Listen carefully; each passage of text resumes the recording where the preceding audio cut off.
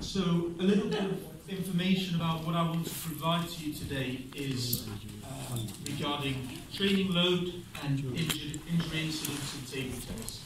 So two aspects which we work with closely, and obviously I want to inform you and provide you a little bit more information about the things that you can do and which might be helpful to you guys as well.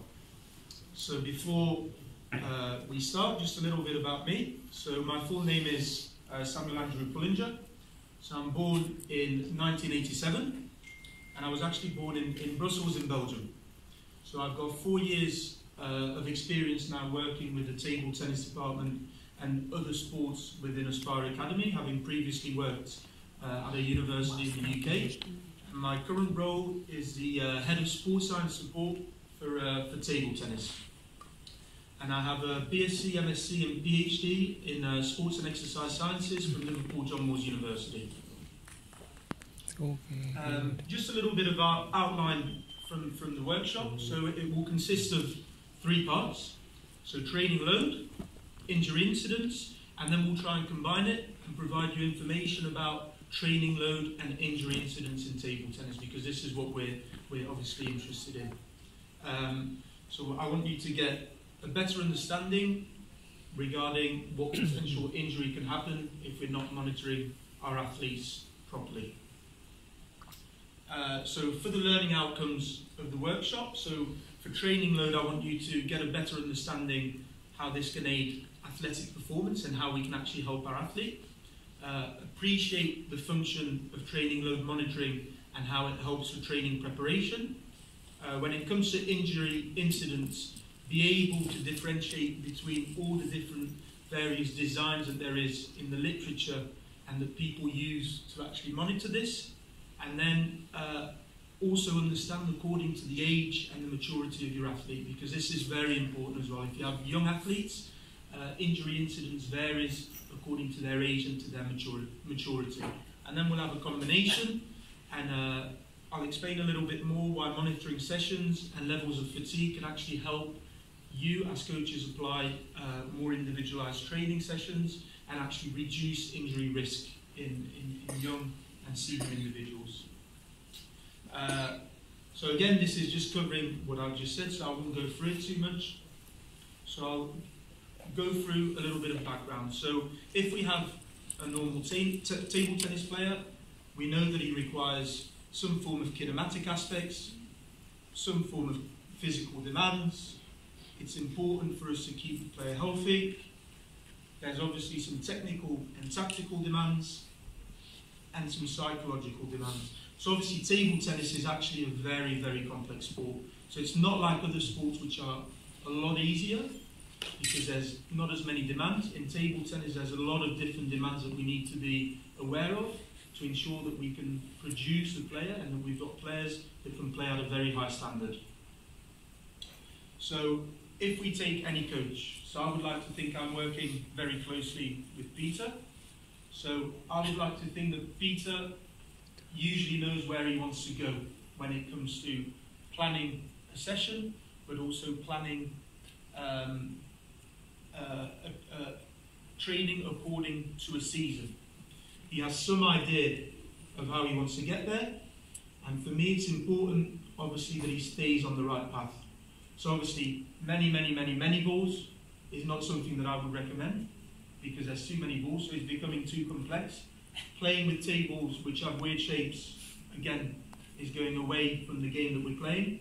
Running outside in the snow for this physical ability, again, is maybe a little bit too much, so I need to make sure that he stays on this right path. So obviously, every single coach must have a method of monitoring progress.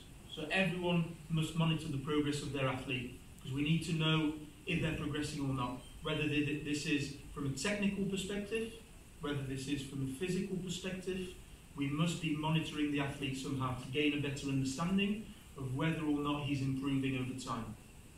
The question now is the athlete on the right path to the goal? So do we know what path we need to take to ensure that we reach the goal that we've set with our athlete or for ourselves? So again, like I said, we can do many different tests to ensure that we actually monitor progress.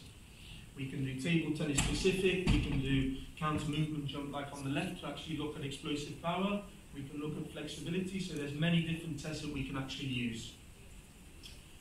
So a bit of background information. So if I was to ask people here, why do we monitor athletes? Could anyone give me an example of why we monitor athletes? To check on their progress. Okay, so to check their progress. So there's many reasons that we might actually monitor athletes. So when we actually have a look at why people monitor athletes, there's many different reasons. So one of them, like you said, is to increase the scientific evaluation to monitor progress, which can help increase the effectiveness of the training that we're providing the individual. Another one might be for planning, because obviously if we've got different athletes, we need to plan accordingly for their needs. So obviously training sessions need to be individualized according to the level of the athletes, the age of the athletes, and the ability of the athlete. Maybe because it's popular, because we've seen someone else do it.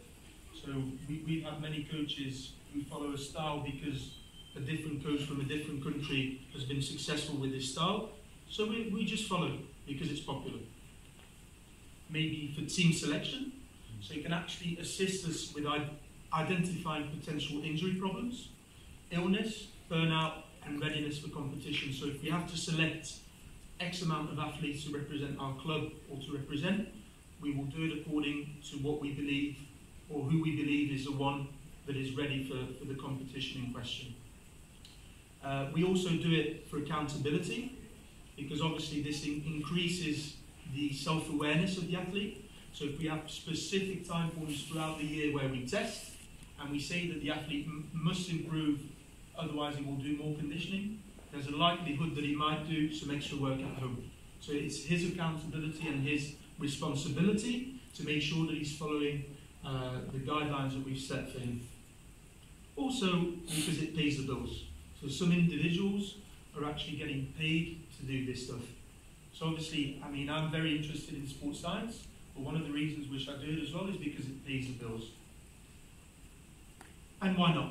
What else are we going to do with our time? So now a bit of background information why we should not monitor athletes. Maybe because there's insufficient resources, so there's not enough time or money. Although this is very important to understand, there is always a gold standard, something which is slightly worse, something which is slightly worse, something which is slightly worse. So we can always test and inform ourselves. It might not be the best test, but it provides us information that might be important to us if we do it over time. Because it can predict failure. Sometimes athletes think that if they're not reaching a certain standard or a certain level, that they will be unable to win. But again, this is not what we're trying to achieve. We're trying to make them better. Sometimes it sets unrealistic expectations. So athletes think that if they get monitored and they get given individualized training sessions and they're training, that it will make sure that they're winning, but this is not the case. Sometimes scientists want power. So obviously monitoring is a shield for protection. So this is not something which I want to do. I want to work with the coach, not against the coach, because I want to be busy or look like I've got stuff to do. I actually want to inform the coach and the player and to make sure that all the information which is collected is useful to the coach and the athlete himself. Maybe because there's a poor rationale, so there's no clear vision of what we actually want to achieve. Why are we testing? So why are we monitoring? Because it's a new toy. Obviously everyone likes to have a new phone, a new toy, a new piece of equipment. So we might play around, have a little play with it, but we're actually not really understanding what it's measuring. We're just doing it because we've seen other people use it. Bad team dynamics. So if someone is better than the other, it might create division within your team or within your squad. Again, this is not something that we're trying to achieve. And then inexperience. So many sports scientists which are starting out might not have the experience to actually interpret the findings which are being found or which are being provided by the piece of equipment that we're using. So it's important that we actually understand what we're measuring and what we're testing. So, as I mentioned earlier on, many athletes, coaches, support staff are using a very scientific approach when it comes to designing and monitoring training programs. Obviously, through suitable monitoring and load monitoring, we can actually minimize the risk of developing non-functional overreaching, illness and or injury. So this means there's a smaller likelihood that our players might be overtrained and actually get an injury as a result of too much training and not enough recovery. And again, appropriate load monitoring can actually help us determining whether or not an athlete is adapting to the training program that we're providing. So obviously training load, what is it? So training load is actually very, very simple. So it's how difficult and how hard is an individual training during the session. So very, very simple. It's calculated through the consumption of critical energy sources. So this is your carbohydrates and your proteins during exercise or through intensity of the exercise that you're providing. What's very important to understand is that training load is not the same as training volume. So we could have the same training volume, but a different training load. So it's two completely different factors. So the training load is actually the volume and the intensity of the training which you're giving to the athlete or the individual. So there are three types of training loads. So obviously we have the first one, which is the training load that we pre-planned at the start of the season. Okay? Then we have one that we actually prescribe on the day. So on the day it might be different than what we planned initially at the start of the season. And then the reality is that the training the athlete actually performs on the day is the real training load. Because it might be that we've planned ahead and that we've made sure that we wanted a specific training session, but the athlete might not be up to this standard to perform at the level that you expected that day. So this is the one that's actually very important and that gives us more information about the load or the intensity of the training that's been performed. So there's many different types that and ways that we can actually quantify this. So we can do it through questionnaires, through diaries, through physical monitoring, or just through direct observation. And I think in table tennis, we tend to use the latter. So we tend to look at direct observation of how the athlete is feeling, the training that we're providing, to actually look at what the training load or the intensity of the training session is. So obviously then we can apply this training data and we can split this in different categories. So what is the motivation and systematization? What is the training prescription that we've provided? And what sports science can help to quantify this training load? But what's important to understand is very few training load markers actually have any evidence or any support to say that they should be used and that they're very, very important to be used. So there's still a lot of research ongoing to say this is what we should use, we shouldn't use this, we should only use this one. So there've actually been a lot of ways looking at internal and external loads to quantify and monitor training load in individuals and in athletes. So I just want to explain a little bit this internal and external. So external is an objective measure of the work that an athlete completes during training or during competition. So this is measured independently from the internal workload. The internal workload is actually the stress that we're putting on the body when we're doing a specific training session. So how is this affecting the body? So with the internal workload, we can actually provide more information regarding recovery and regarding the intensity of training.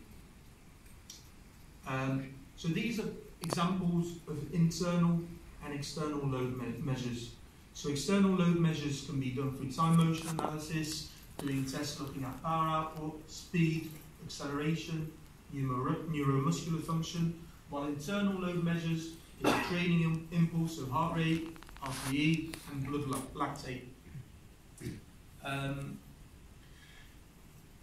So for training load, we know that it's the quantification of training in order to prepare an athlete for competition. Obviously, it's not possible to identify the effect training has on an individual if we don't quantify workload. So if we don't know what the workload is, we can't identify the effect of the training on the individual. If there is no in-depth information provided or known, we can't provide any information and it's no value to the coach, so it doesn't help. So when we look at training load in table tennis, for example, and we search this online, we can see that there's only 7 items which are coming up. So there's little research available, there's not much available, so this is a very new thing when it comes to table tennis. This is very, very new, something that we've not really used before. So this is some of the equipment that we're currently using with some of our athletes. So to provide a little bit more information, this is a heart rate that the athletes are wearing throughout the competition, which is collecting 200 data sets every second for heart rate or for accelerometry, and 1 heart rate measure every second for heartbeat. If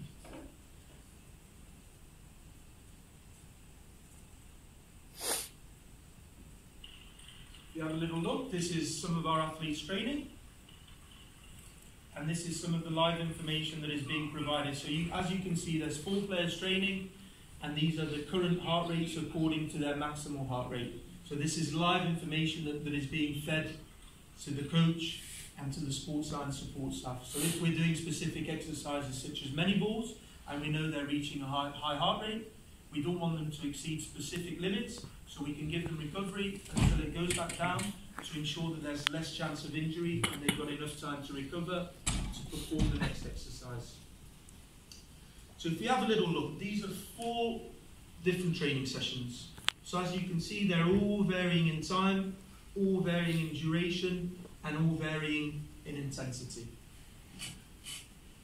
So the first one, for example, was an example of physical testing, or the beat test. So as you can see, the heart rate is increasing over time until he reaches a peak and stops. So this was just an example of physical testing. The second one was physical and technical training. The third one was an interval technical training, so he's being provided more recovery in between. While the last one, as you can see, is very, very low, so this is an example of service or serve training, whatever you would like to call it. So obviously then we collect all these results and we have all the information for all the athletes over time. And what we do is we split according to different intensities for different individuals. So the training load unit that we use is something which is called Edwards trim. So just to explain very simply, the higher your heart rate, the more intensive your training session, so the more intensive your result. So what do we actually find when we have a look at individuals and our squads over time? So we're finding that there's a variation during weeks. So even though that it might be that we've set the same load for the same week, it's varying every single week. Again, what our main focus is on is to make sure that the training load is also lower when there's competition. So we make sure that pre-competition, the training load is reduced because we want to reduce injury risk. So we make sure that this is done through suitable monitoring. If we have a look at training hours, for example, so we can see that when individuals are in competition or in the lead up to competition, training sessions are less, and matches vary according to time of year. So for us, for example, there's more matches in June and August and hardly any matches in January. But this is according to the schedule that was set when we looked at some of our players. If we then compare according to age categories, not unsurprisingly, senior players are covering more distance when they're playing, working at a higher intensity, and they're doing more accelerations and decelerations at the table because they're able to play for longer. So they make less mistakes, so they play longer duration, and they're making more movements. So it's more intensive and there's more load. But when we explain findings, these must be relevant. So this is very, very important. We shouldn't test or collect any information just for the sake of collecting information. So obviously, progression of training load is achieved in different training groups by the coaching staff. So this is something that needs to be agreed with the coach and that is monitored by myself, but can also be monitored by the coach indirectly by asking the athlete how he feels, etc. So we must also involve the athlete in the process. This is very, very important. Obviously, the age plays a major role with the style that an individual plays, and also shows that demands are higher, movement patterns vary, because obviously he's older, so he's able to move better. So all this needs to be taken into consideration. So something which might seem easy for a senior individual is not always easy for a young individual, because we need to understand that they're still growing, they're still maturing. So doing the same exercise, even though it might be shorter, might mean that they've got a higher load. So it might be more intensive for them. So it's something that we need to be aware of. So obviously for this reason, it's important that we actually quantify training load and that we have a look at our different age groups at how it might affect them.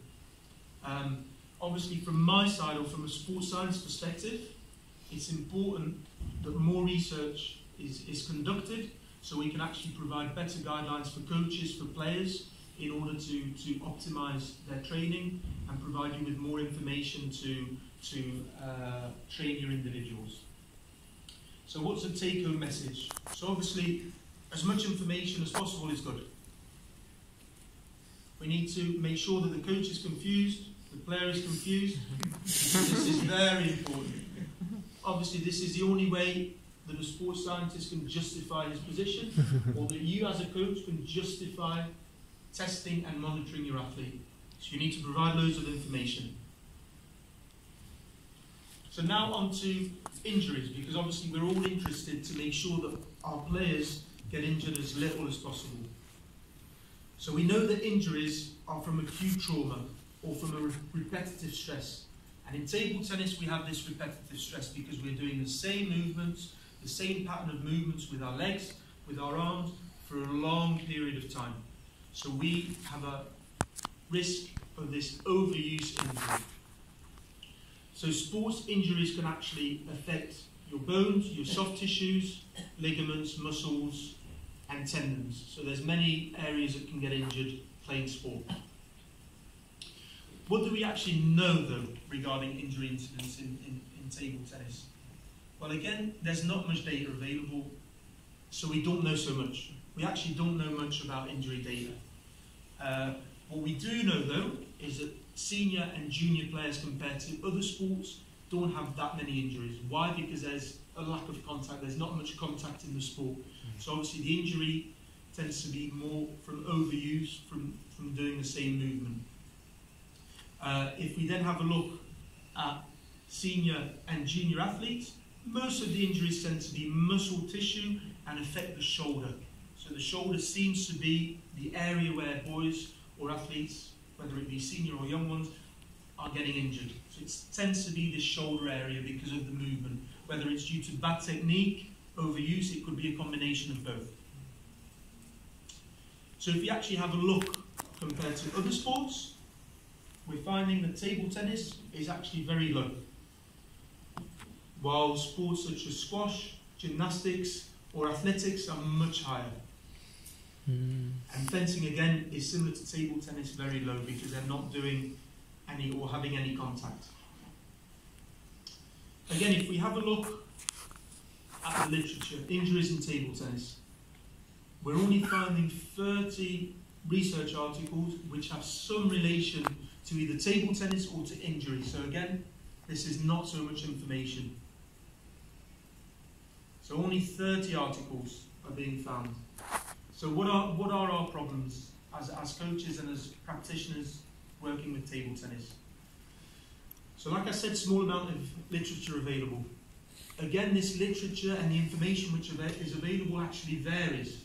So people use different methods to analyse and to quantify how they assess injuries. So this means that there's a validity, reliability issue for comparison and whether or not the information that is collected and that is provided is actually true. And also, when we ask individuals whether or not they're injured, they might lie. Because they don't want to say to the coach that they're injured because they don't want to seem weak.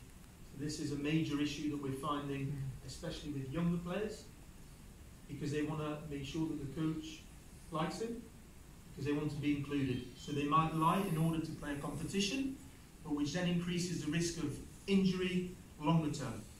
So this is something that we need to understand, and we need to have a good dialogue with our players, especially when they're slightly younger. And also with the older ones, because it pays the bills for some of them, because they're getting paid to play.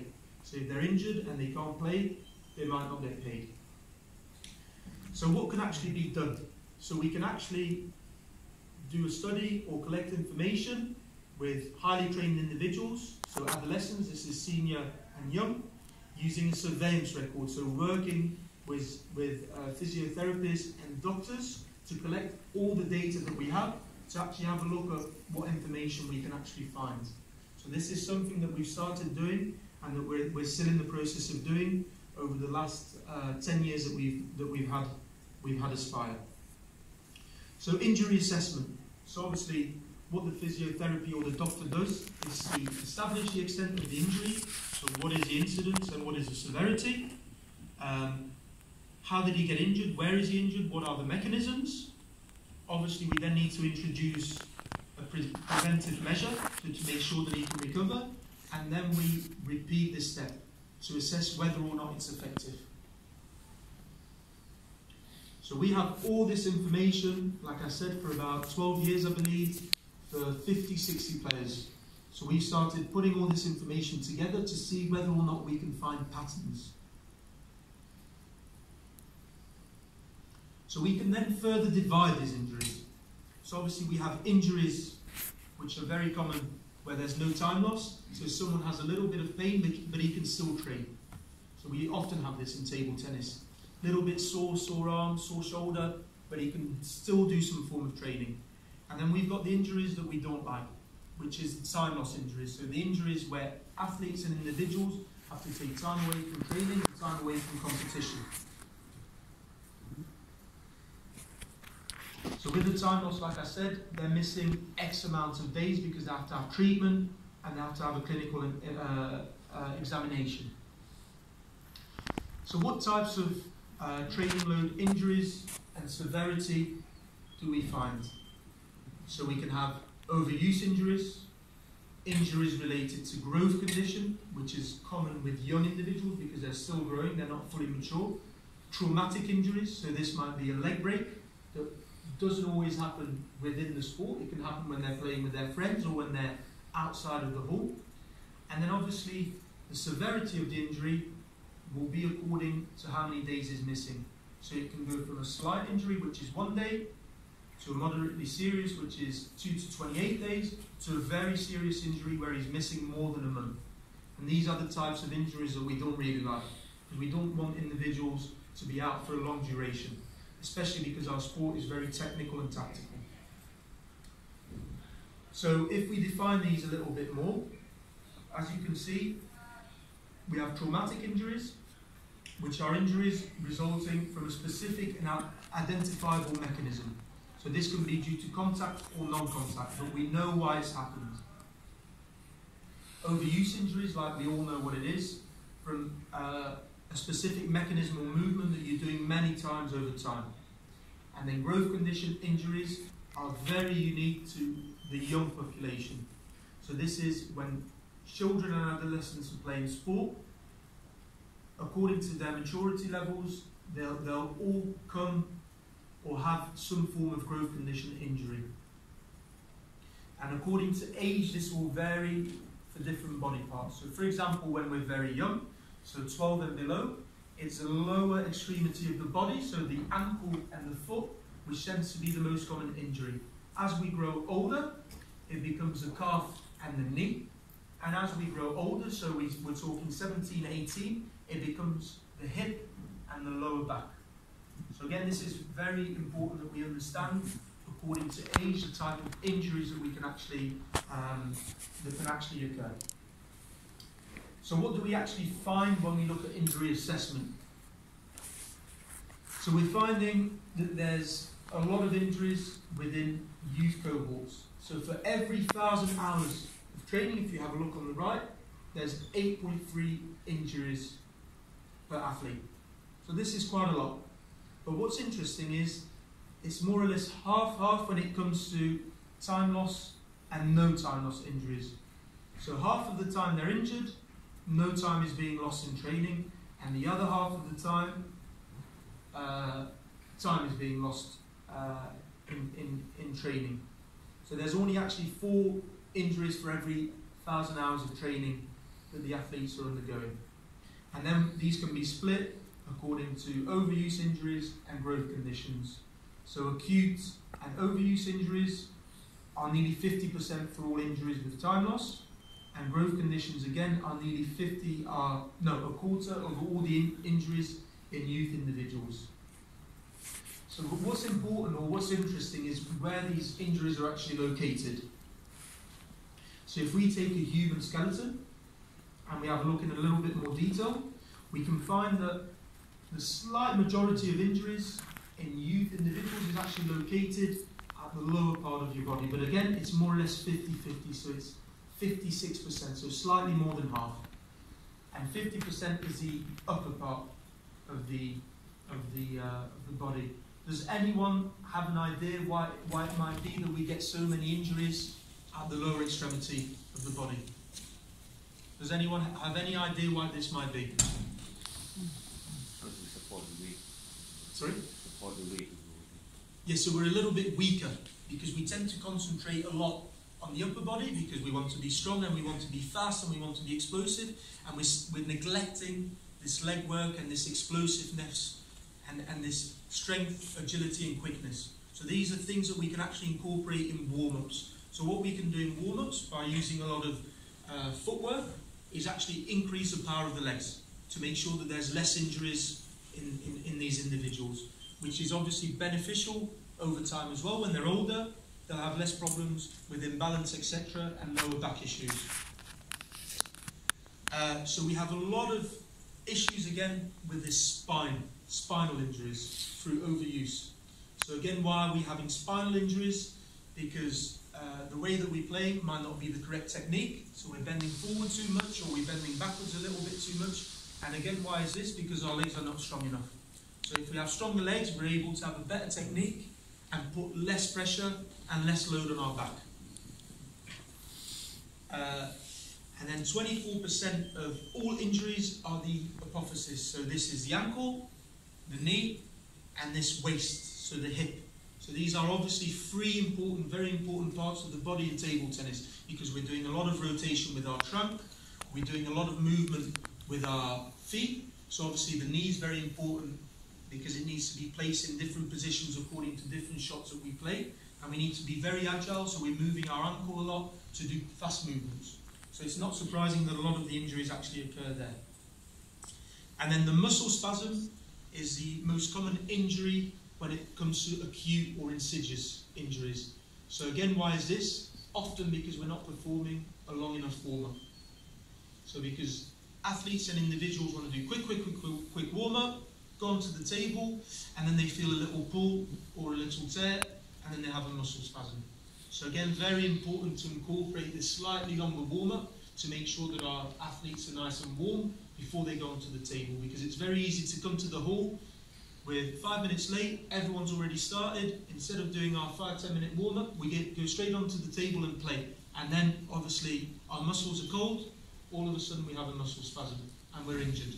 So this is something that we as coaches and as sports practitioners can actually make sure that doesn't occur, doesn't happen. So if you have a look at when injuries actually occurred, so you can see they're occurring at different time points of the year. So funnily enough, we had no injuries in November or December. So none of our boys are getting injured in November or December, but most of them are getting injured at different time points of the year. Most of it being around this pre-competition period when we're increasing training load because we want them to be nice and fit, nice and strong for competition, and maybe we're not providing them with enough recovery time, so we tend to find a few more injuries. And then the first quarter of the year, again, 65% of injuries took place. But what's the severity of our injuries? So the good thing is only a third of injuries are minor. So not much time is being lost when it comes to injury within table tennis. So 40% is minimal, so only 2 to 3 days lost, so very good, this is good. And 60% are mild, so 4 to 7 days. So we're not getting these long duration injuries of 7 days or more, which is good, obviously, for us. Again, no serious injuries, like I said. Obviously, this doesn't mean that they don't occur, because they can occur. They can occur, especially with younger individuals. And like I said, over the course of a year, the amount of days lost through injury are only 2.4. So it's very, very low. So we have a low incidence sport. And this means that we're not getting too many injuries. So obviously this means that the athletes and the boys have got high levels of training because they're doing many hours, which means they've got a reduced risk of injury. So again, if we compare this to the other sports, like I said earlier on, it's much, much lower.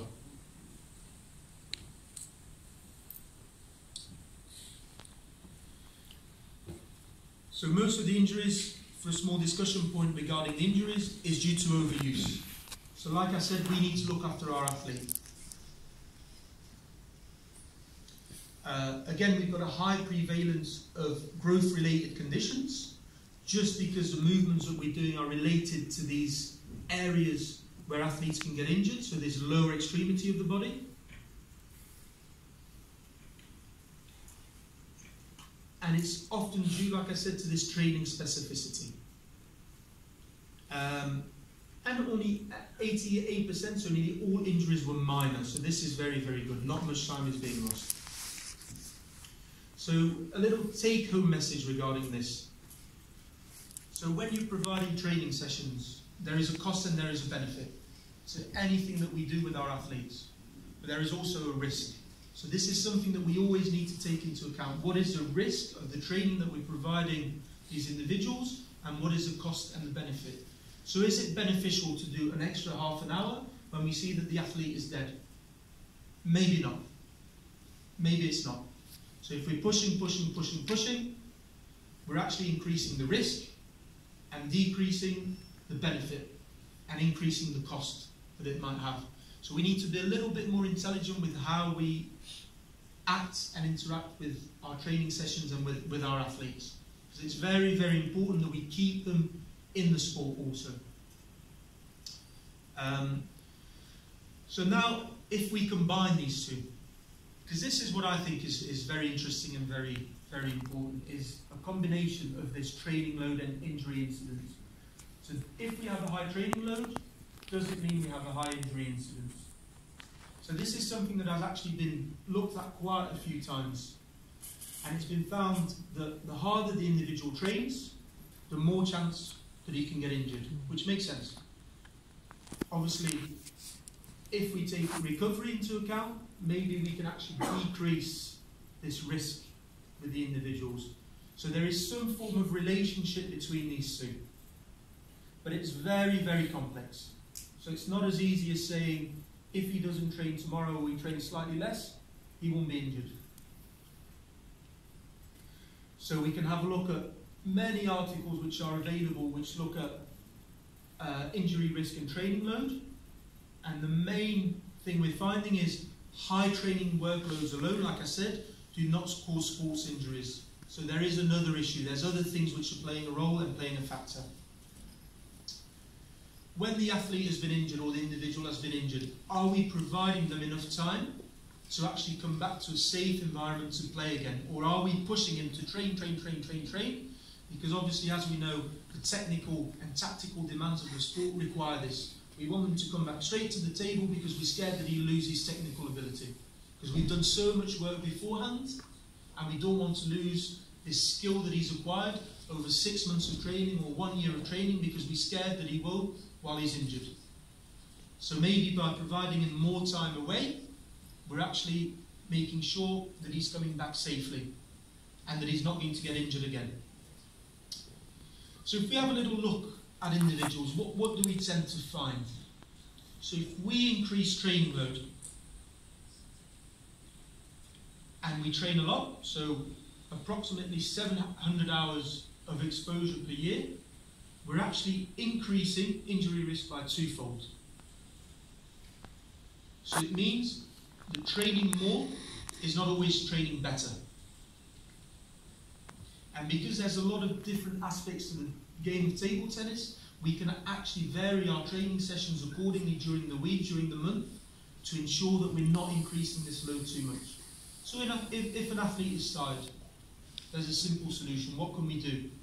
Let's do some service training. Because we're decreasing the load, but he's still playing. He's still playing and using exercises which are related to the game and important to the sport. So obviously the monitoring and the well-being is critical to success. But why? Why is it critical? Well, what we find is that overuse injuries nearly always involve training errors. And who do we think is in charge of these training errors? Not the athlete, but the coach. The coach is actually the one who is giving the training. So the coach is actually affecting the potential of this overuse injury.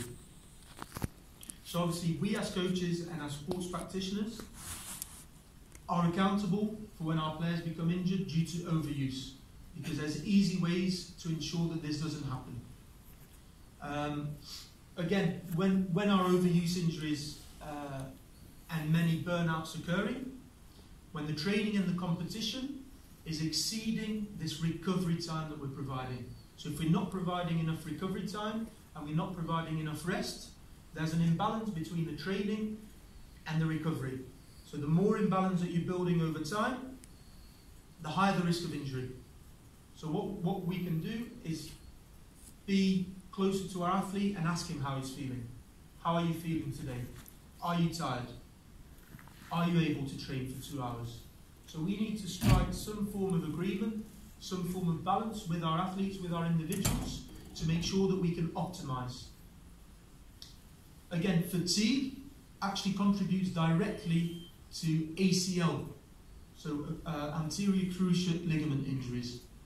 So due to increasing fatigue over time, you actually have more risk of this ACL injury. So what we can do is to make sure that our individuals are not too fatigued. Obviously, when we have unusual increase of training load, so let's say an athlete is coming back from having done nothing, and we want to work at a high intensity, there's a higher risk that he gets injured in the 4 weeks following this. So especially when we're coming back from an injury or coming back from a competition where the load and the intensity has not been so high, no need to straight away go high intensity, high intensity, high intensity. Obviously, a player's average training time and the training intensity plays a role in injury, so this is normal. So obviously it's important for us to manage this training load. Obviously this can be done through many different ways. And it's important because we can actually improve performance over time. I know that as a coach and as a sports practitioner, there's a lot of pressure to get direct results, because they're asking, why is your athlete not winning? Why is your athlete not improving? But it might be that he's improving in other areas, because it takes time to improve. It takes a long time to improve. It's not a short process like other sports. For example, in rugby we can gain 8 kilos through nutrition, through gym, and it's easy, he looks bigger. But in table tennis you can see individuals 6 months and you're looking, coaches can see that he's improving technically, but how can we show this to the people above? Because the results aren't following. So there is a structure, there's a procedure that we need to follow. So it's important that we don't always change the structure that we have to please other people or other individuals. Obviously, like I said, in order to have the greatest benefit from training, we need recovery. Everyone needs recovery. When we're working hard and we're working 12 hours a day, if we work 12 hours every single day without recovery, who will be tired? Sure, I will be tired. Am I able to then produce the same level of intensity and the same level of work the next day and the day after?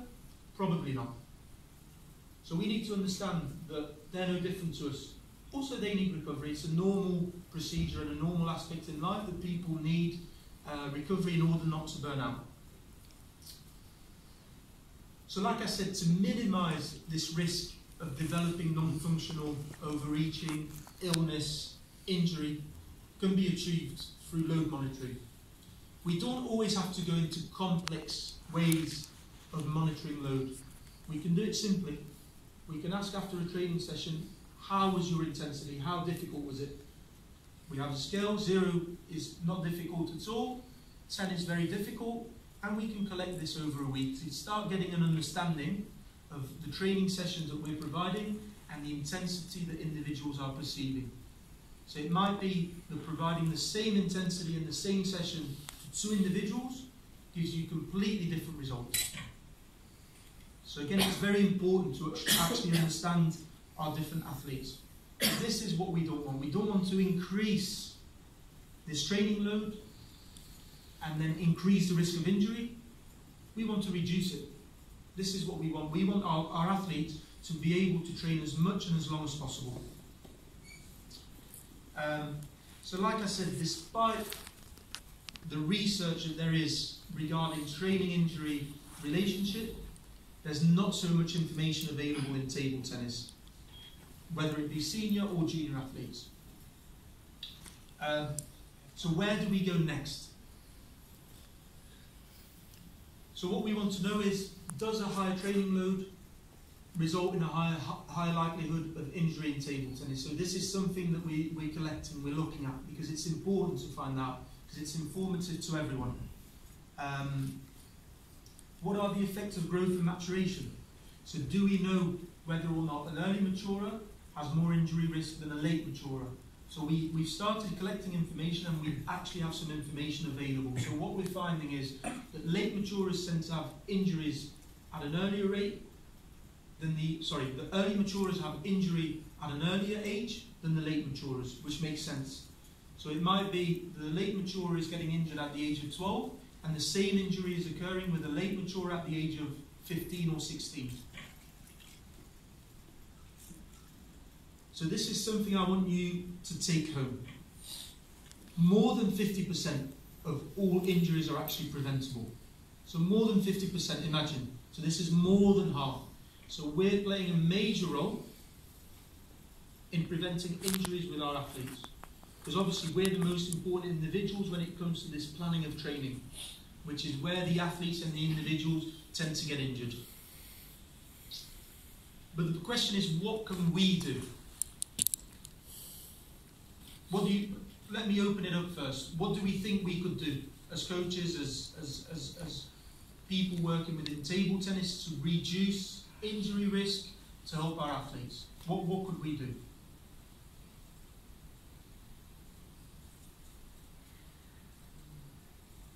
Minimize the training load. So okay, we can minimize the training load is a good example. Then I think we can include our athletes. So again, this is very important. Educate our athletes, make them more aware, and include them, and have a good communication. So like Peter said, obviously it's a process where individuals are working together. We're not working against each other, whether it be with our athletes or other members of the team. It's important that we have the same vision and the same structure when it comes to planning and to preparing. Because if we have 2 coaches working with 1 athlete and there's no communication, and we're both doing high intensity training on different days, because we've not communicated, we're putting our individual at risk. So we're putting the athlete at risk because we're not talking with one another, we're not being open with other members of staff. So obviously, from my side, I think the most important is, like we discussed, is to look after our players. It's very important to look after our players, whether it be from a training perspective, whether it be simply asking how are things. Because it can be that they have issues at home we don't know. If we're not communicating with them, we don't know what other issues they might have. So it's important to ask them how they feel.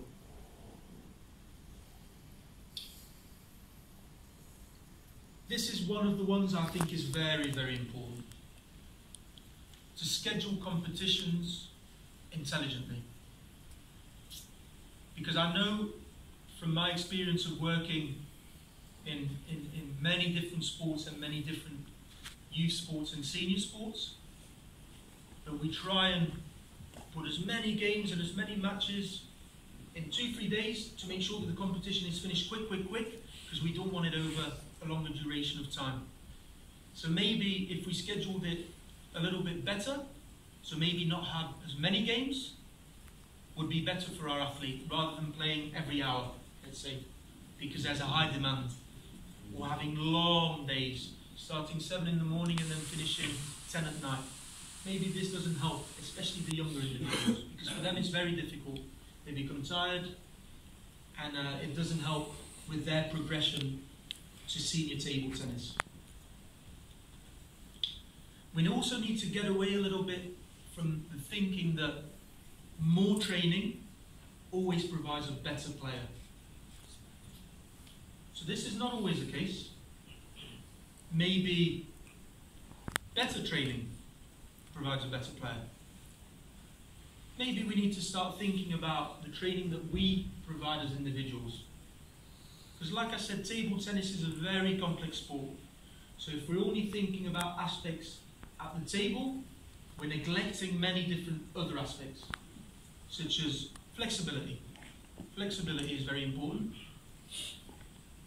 Does everyone here, as a coach, make sure that their athletes are stretching for 10-15 minutes after they finish? Hands up. Who is making sure? Warm down session? Is it warming down? Cool down. Part of the warm down, we can do it as part of the warm down, because this is the ideal opportunity to do the flexibility work. 10 minutes of stretching. What do we think flexibility actually does? So flexibility is not because we want to annoy the player or because it takes 10 minutes more. It's actually to help prevent the injury and to make sure that their range of motion becomes better. So it's actually a positive thing. We don't need to see it as a negative thing. I have to stretch for 10 minutes. 10 minutes more in the hall. No problem. We can finish slightly earlier and incorporate this in the cool down. Again, this is something, and I'm sure Peter will agree with me, is that we need to start trusting our players a little bit more. I think this is very, very important, because they're part of the system, they're part of the team as well. So they're saying, coach, a little bit sore today. Not sore, you play. Do we think this is a good idea? But do we see it? We see it many times. And we've had the case where we have an athlete which is currently injured because the coach is saying you're lying. It's not so. So what has happened? 3 weeks injured, 4 weeks injured. So from training the extra week at a high intensity through pain has resulted in 4 weeks lost, as opposed to 3 days lost if we'd given him 3 days off. But does it mean we need to give him 3 days off training? If he has a sore shoulder, can we do something else? So can we do leg work? Sure, we can do leg work. It doesn't mean that if someone has pain that we can't train. So this is very important to understand. This is most important thing to understand. You can always do something different or something else to ensure that they're still training. So that they're still in the hall, they're still part of the team. They can still do other things. So they can still do other work. If he has a shoulder problem, we don't do many balls, because this is not going to help the athlete and not going to help the process. Again, this one I think also is very, very important, to incorporate a proper warm-up. So again, I'll ask, is everyone providing a proper warm-up? How long do we normally warm our athletes up? Or how long do we think we should warm our athletes up?